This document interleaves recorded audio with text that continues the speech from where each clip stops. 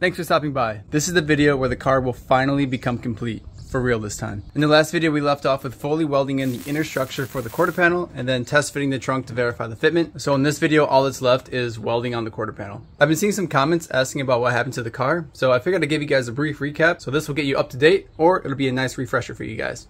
I've had this car for what, 7-8 years now, and I've been restoring it for the past 1.5 years now. The day I finished the car, I ended up getting T-boned in an intersection. I was taken to the hospital that night, and then the very next day I picked up the car from the impound lot, got to work on it, I made it drivable again, drove it home, I made some additional repairs, and then drove it 4.5 hours to a drift event, drifted the drift event.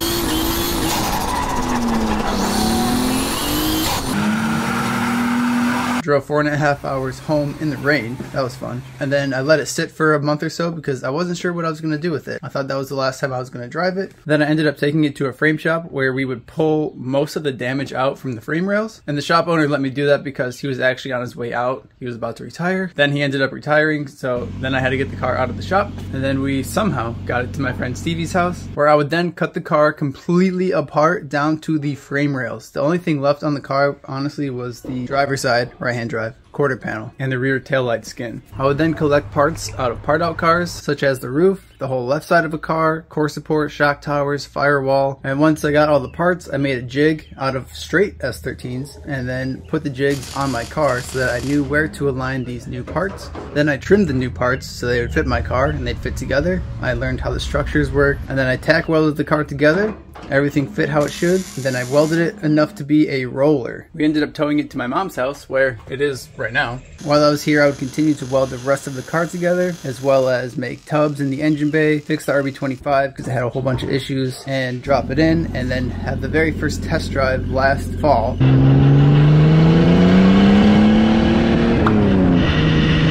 And then over winter, got super busy, super cold. Didn't get much done on it, although I did have trouble finding a good usable quarter panel, as some of you may know. But this quarter panel should be the last piece of the puzzle, at least body-wise.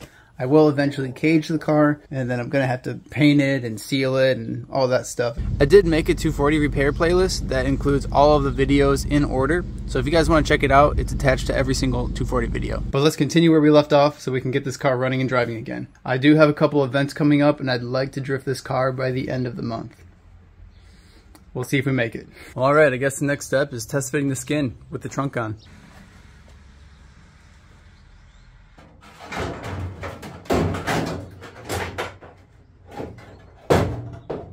Moment of truth. Did we get all of our measurements correct?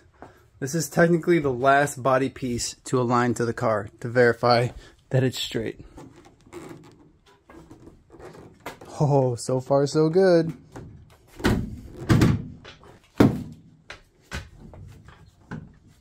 Overall, not bad. So with this side lined up perfectly flush, this side is also flush, but a little too flush. This quarter panel is actually resting on the trunk, how it is now. And that is because none of these spot welds are lined up. So this backing plate, as you guys may know, is very flimsy and very flexible. So I can actually just move this like that. So what needs to happen is this hole needs to line up with that spot weld. It's hard to do with one hand. And this little cap needs to align as well. And right now this quarter panel is sunk in too much because this rear clip is folded forward ever so slightly. So when it's pulled back and this is pushed over, we have a perfect gap. So ideally this is where we want it to sit. Now it may look weird to you, but remember this trunk doesn't have any bushings in it, so it will actually sit up a couple millimeters higher than it is now. And that's exactly where we want it, and this spot weld is lined up perfectly. Now I know I do a lot of talking about my thought process on how I go about things, and I do that so hopefully it makes sense to you guys, and also that it could possibly inspire you guys to try your own methods. My favorite thing to do is test fit over and over and over again, just to verify that everything is good, because once you weld it in, it becomes a whole nother issue trying to take it off and readjust it. This is the beauty of taking your time and doing it as well as you possibly can. And man, I am so hyped on that. Holy crap. That actually looks like a complete car now. Well, now I have to take off the quarter panel once again because I forgot that I need to prep the metal that's under here on this backing plate. You can actually still see some of the adhesive there.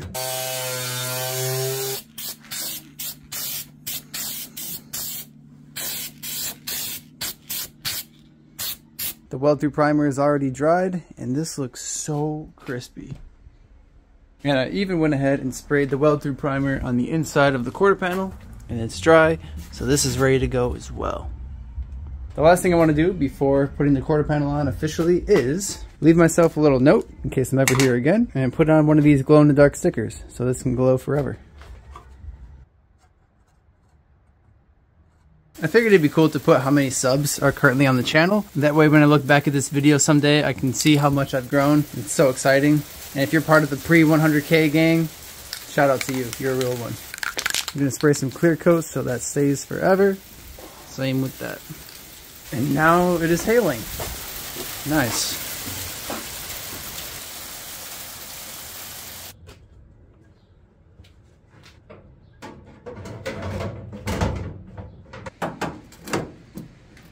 The hardest part about this is going to be trying to clamp this down while aligning the trunk, because this back plate has so much play in it, and you can see the gap that it has right now. This is the quarter panel, and it needs to be flush with this back plate here. And I'm not going to be able to clamp it here because the trunk is going to be closed. So maybe I'll use the C-clamp here. That might be my best option. I ended up putting a few clamps on. We have one clamp here and one there. This is a really big bag clip. And I also put on the taillight filler so I can make sure I get this correct, which I'm glad I did because it is very off how it sits right now. So it looks like I'm going to need to push out the quarter panel probably about 1/2 inch, maybe even more, and then make sure that this sits in the correct spot. You can see right here, this is the edge of it that needs to sit on the edge of the inner panel. Unfortunately, this was the only way I was able to clamp down the quarter panel onto the rear skin piece. And I'm not able to close the trunk to verify, but I do know for sure that when this spot weld is lined up, it fits perfectly. So I know it's in the correct spot, and I was even able to push over the quarter panel ever so slightly, and now the taillight filler lines up, which is very satisfying. Oh, hey. And even this spot weld lines up. That's pretty cool too. Well, I guess it is time to start welding this quarter panel on. So excited. Whew, look at that thing, man. That looks so good. I only tack welded the quarter panel in because I want to make sure that the trunk fits before I weld the entire thing on. This is what we got so far. Just two tiny little guys in there. So I guess we could take off this C-clamp now and then close the trunk and see.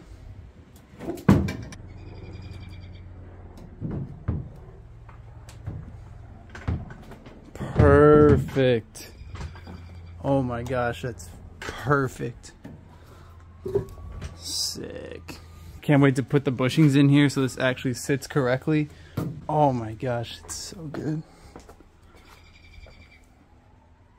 Alright, we gotta put a tail light on.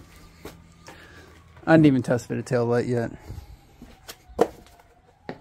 This is the real moment of truth right here. Well, I guess I have to pop the trunk for that.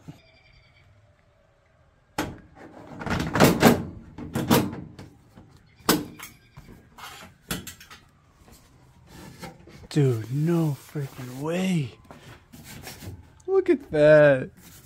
It almost fits better than this side.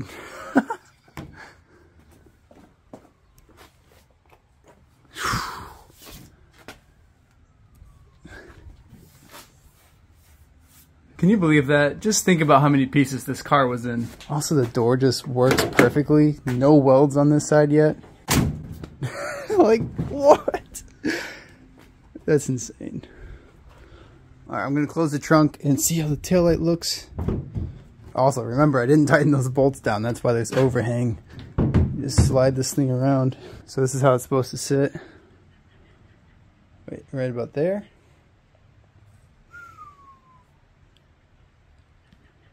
Before I continue welding the rest of the quarter panel, I do want to trim back the front of this quarter panel, because I would much rather have the old roof quarter panel be butted against the new quarter panel, because we don't want a weld gap here. If I clamp that down, that's not going to be pretty. That's too thick. I think this will technically be the very first time I use the Dremel on this car. I figured this would be a lot better to use to get that tiny piece off, because if I use the full angle grinder, it might grind too much away. Now that the quarter panel is tacked onto the car, I'm not going to want to take off the quarter panel now if I grind too far deep. You know what I mean? Alright, check how much better this will fit. Flush. This is now ready to be welded. But before I start fully welding the quarter panel on, I definitely want to take off the hatch because I don't want to ruin the glass that's on it. But everything is either tack welded or clamped into position, so I know the quarter panel is good to go.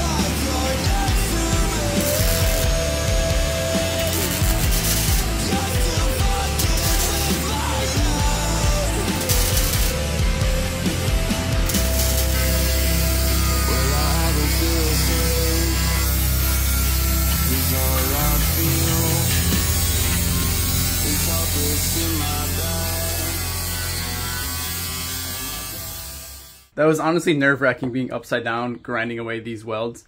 But I needed to make sure I grinded some of them smooth. That way I can fit a window on here, and for rolling this quarter panel, these need to be smoothed out as well. Because if they're bumped up like this, it'll catch, and that'll just cause wavy quarter panel. And we don't want wavy quarter panels. We did all this work. We're going to make them look nice. But yeah, check it out. Door opens and closes. That's so satisfying. All this is cleaned up. This looks good.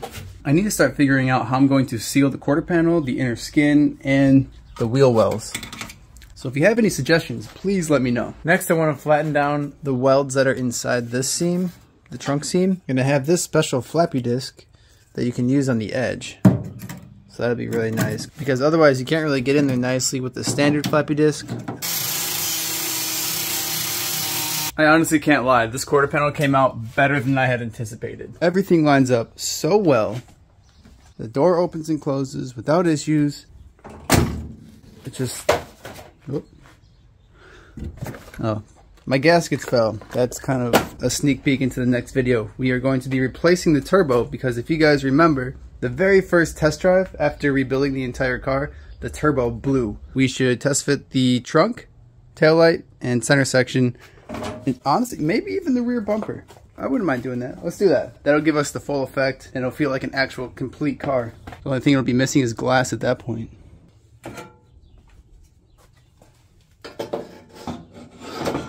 And if you want one of these, the link is in the description. There's a couple more stickers available now. I made some new ones. Or come to one of those events coming up, and I'll give you one for free. Just say hi. These things come with nasty adhesive on them. But that's alright.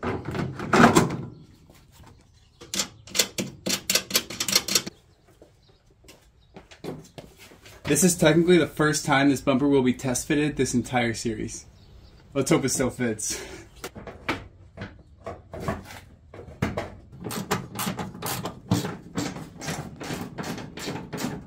That is so satisfying. It does have a little bend down here, but I think that's just because the bumper was sitting all crazy. That'll fold back in. I only put one nut on this side, and I only put one nut on this side, and this thing fits perfect.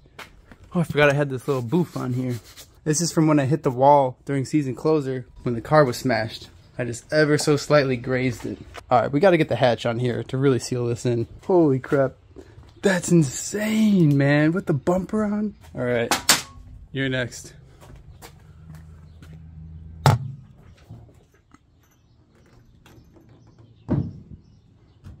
I didn't put any bolts on the top, so this is going to be able to slide freely. Man, you know what? Let's see if the other hatch has some grommets on it. Let's steal it off of there and we can get the full effect right now. I'm dying to see this. I forgot that I put Integra hood spacers as the trunk grommets because the stock ones are not adjustable and that always bothered me. So I might have to drill the trunk holes bigger to fit these. I don't know if I made the modification on this trunk or not. Alright, the grommets were too big. They didn't fit in the holes. I don't think I want to drill out this trunk. So instead, I'm going to set them here so the trunk can sit on it. And before I close the trunk, I need to put the center garnish on. And I don't think I have the stock 240 center garnish here, but I do have a very sentimental piece to me. This is a 180SX center garnish that I bought off of my friend, Sam Cooper. This is how I met him. Oh, I guess he didn't need to open the trunk. Alright, I need to bolt this in. For 3 or 4 nuts holding this entire rear end together, it does not look bad. I mean, just check that out. That is insane. Complete car. An actual complete car now. This is bent, so don't mind that gap. These grommets are not even mounted correctly. They're just sitting in there, so this could even be better fitment. But for a rough mock-up, holy crap.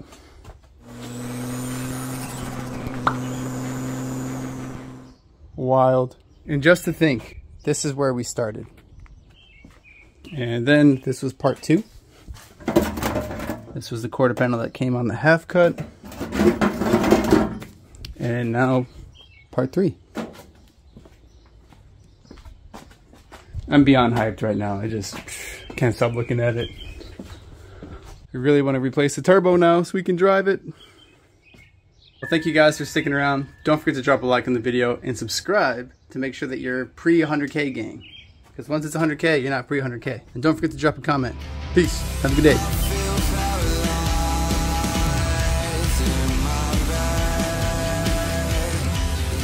Oh, look at these chunks in here. Oh no.